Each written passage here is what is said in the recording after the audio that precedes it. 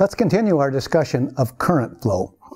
So we've talked about the general current equation. We've talked about drift current, which is a special case. In this lecture, we'll be talking about diffusion current, which is another special case. Well, we saw in the last lecture that when the carrier densities are spatially uniform, then we have drift current, simply proportional to the electric field. What if the carrier densities aren't constant? That's the subject of this lecture. So we'll assume there's no electric field, but there could be a gradient in the carrier density. So the topics that we'll discuss are Fick's law of diffusion. So this has been known for a long, long time. And we'll show how that leads to hole and electron currents. We'll discuss just a little bit the physics of diffusion. And then we'll go back and relate it to our general current equation. Well, what's Fick's law of diffusion? You've probably seen this in a freshman chemistry course. If we've got a non-uniform concentration of particles, in our case it might be the density of holes in the valence band, then there will be a flux, a flow of particles from high concentration to low concentration. And that flux, the number per square centimeter per second, is something that Fick's law of diffusion describes for us. So that flux is proportional to the concentration gradient, and the constant of proportionality is the so-called diffusion coefficient, the diffusion coefficient of holes. It has the units of, the proper units are meters squared per second. Semiconductor people typically quote them in centimeters squared per second. And in 3 dimensions, the flux would be minus diffusion coefficient times the gradient of the hole concentration. All right, exactly the same thing for electrons. Electrons are particles. They flow down their concentration gradient. The flux is given by Fick's law of diffusion. The diffusion coefficient is the electron diffusion coefficient instead of the hole diffusion coefficient. And again, we can write that in 3D if we wish to. So it has nothing to do with the charge. Particles flow from high concentration to low concentration, any type of particle in random thermal motion. Well, what about currents? Well, we simply have to multiply, the flux of particles. They're carrying their charge with them. The charge is positive for holes, so there will be a hole current in the direction of the flux, in the positive x direction. And that whole current will be interested in the current density, amps per square centimeter. So all we have to do is to take the whole flux, multiply by the charge Q, and we have the whole diffusion coefficient. Now for electrons, we have electrons moving from high concentration to low concentration, but electrons have a negative charge. So in this case, the electron diffusion current moves in the opposite direction of the electron flux. So we simply multiply by the charge, it's negative now, and we get an expression for the electron diffusion current. So note here that the electron diffusion current and the hole diffusion current have opposite signs. In the drift current, they had the same sign. And that happens because we had 2 occurrences of the negative charge. The velocity, the electrons moved minus the direction of the electric field because force is minus Q times the electric field. But the charge was negative again, so that gave us another minus sign. So both electrons and holes, drift currents had the same sign. The diffusion currents have the opposite sign. Okay, so we could write it in 3D if we want to also. All right, what's the physics? All right, this is what's observed. Particles move from high concentration to low concentration. What is the physics driving this? Well, let's take a look at a specific location, x sub naught. And remember, lambda is the mean free path. So let me look to the left, 1 mean free path, and to the right, 1 mean free path. So in that region, we can essentially say on average, no scattering is occurring. The concentration of holes on the left side is P sub L for left. The concentration of holes on the right side is P sub R for right. And we're interested in what is the net current in the middle of this region. And it will be, well, there will be holes moving from the left to the right on the left side, and there will be holes moving from the right to the left on the other side, and we simply subtract those two, and that's the net hole current in the positive x direction. All right, so let's take a look at that. The positive flux coming into this point at x naught, well, the current, remember current was charge times carrier density times velocity. Well, there's no scattering going on here, so they're moving at the thermal velocity. You can see a charge Q there, but only half of them are moving in the positive direction. Remember, it's random thermal motion. The other half are moving in the negative direction. So we have the factor of 2 there, since we're only interested in what is the positive hole current coming in from the left. Right? Same thing from the right. Right? Only half of the holes on the right have a negative velocity. So we get a factor of 2 there, and that represents the current flowing in from the right.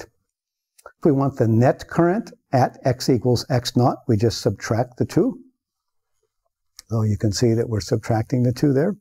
Let me multiply and divide by the mean free path. And you can see that, you know, the center of the region on the right and the center of the region on the left are separated by a distance of 1 mean free path. So this looks like I'm taking a derivative in the hole density. And in fact, that's what I am. And if we lump these constants together, we've derived Fick's law of diffusion currents. And we also have derived an expression for the diffusion coefficient. The diffusion coefficient depends on the thermal velocity. Remember, this is all driven by random thermal motion. The higher the temperature, the higher the random thermal velocity, and the higher the diffusion coefficient. The mean free path for scattering, the more scattering, the shorter that is, the harder it is for particles to diffuse a distance. So it's proportional to the mean free path. And then there's a factor of 2 there. So just like we had a simple expression for the mobility, Q tau over m, we have a simple expression for the diffusion coefficient. Thermal velocity times mean free path divided by 2. Now, there's another way that we can look at the physics here. Let's assume that at t equals 0, we put 1,000 holes bunched up in a very thin region right near x equals 0. And they're in random thermal motion. And let's let them go. You know, half of them will be going in the positive x direction. Half of them will be moving in the negative x direction. If I wait until one scattering event and ask what's happened, well, 500 of them have moved to the right and 500 have moved to the left. So after one scattering time, this is the situation that I'll get. Okay, again, they're in random thermal motion. Half of the 500 are moving to the left, half are moving to the right. We can let it go for another scattering time, and we'll get a picture that will look like this. So again, they're in random thermal motion. The ones that are in the 250 bars, half of them will move to the left, half will move to the right. The ones that are in the middle here, 250 will move to the left, 250 will move to the right. After one more scattering time, we get a picture that looks like this. And you can see what's happening. This high concentration at one point is spreading out, and we're diffusing down the concentration gradient and spreading things out. So if we just continue another scattering time, we'll get something like this. And if you actually solve this problem mathematically by solving a diffusion equation, you'll find out that if we started with a delta function at t equals 0, and we let these holes diffuse for a time t, we'll get a Gaussian distribution that looks like this, with a standard deviation that's proportional to the square root of diffusion coefficient times time. That's actually reasonably useful to remember, that the distance that particles will diffuse in a time t is square root of dt. Depending on the specifics of the problem, there may be a numerical factor on the order of unity there. But square root of dt is roughly the distance over which particles diffuse in random thermal motion. Now, sometimes you might wonder, what force is pushing these particles from high concentration to low concentration? When we had a drift current, there was a real force there. It was the force due to the electric field that was pushing electrons or holes. The answer in this case is there is no force. This is a purely statistical effect.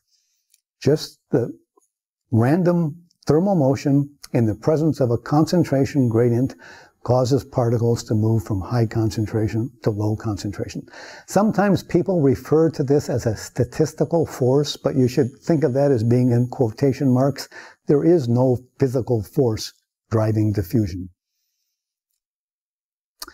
Okay, so we have drift currents, and diffusion currents.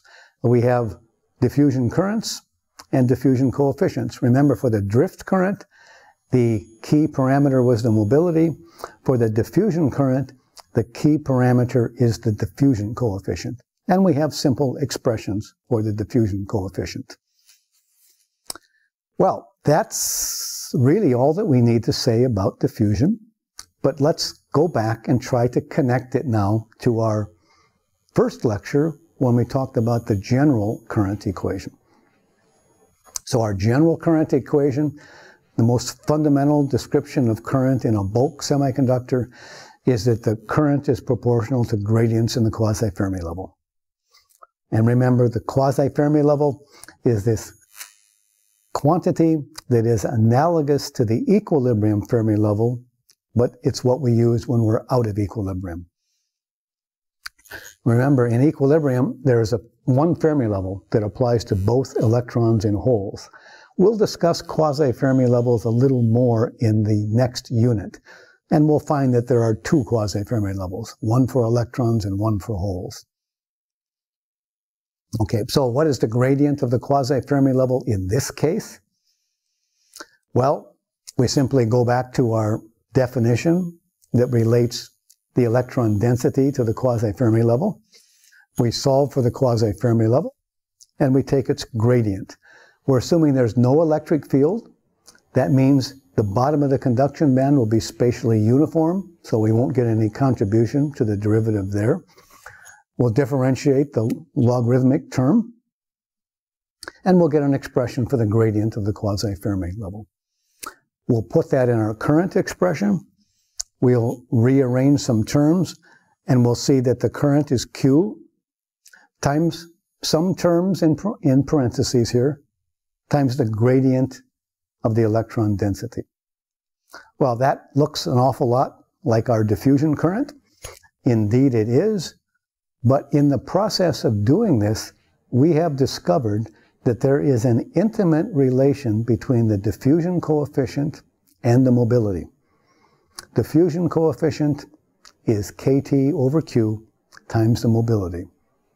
That's a very important thing, very important concept, and one that you'll want to remember. That relationship is actually called the Einstein relation. And it was discovered by Albert Einstein quite some time ago, 1905. So the way to remember it is d over mu is equal to kT over Q. Doesn't matter whether it's for electrons or whether it's for holes, d over mu is equal to kT over Q. So if I know the mobility, I know the diffusion coefficient. Okay. All right, so we've been discussing what causes current to flow. Well, concentration gradients can cause current to flow. Electric fields can cause currents to flow. But these are just special cases of the fact that what really causes current to flow is a gradient in the quasi-Fermi level. So just to summarize, we have this very general current equation. Oftentimes in semiconductor problems, we will either be dealing with a case where only the electric field is important or only the concentration gradient is important.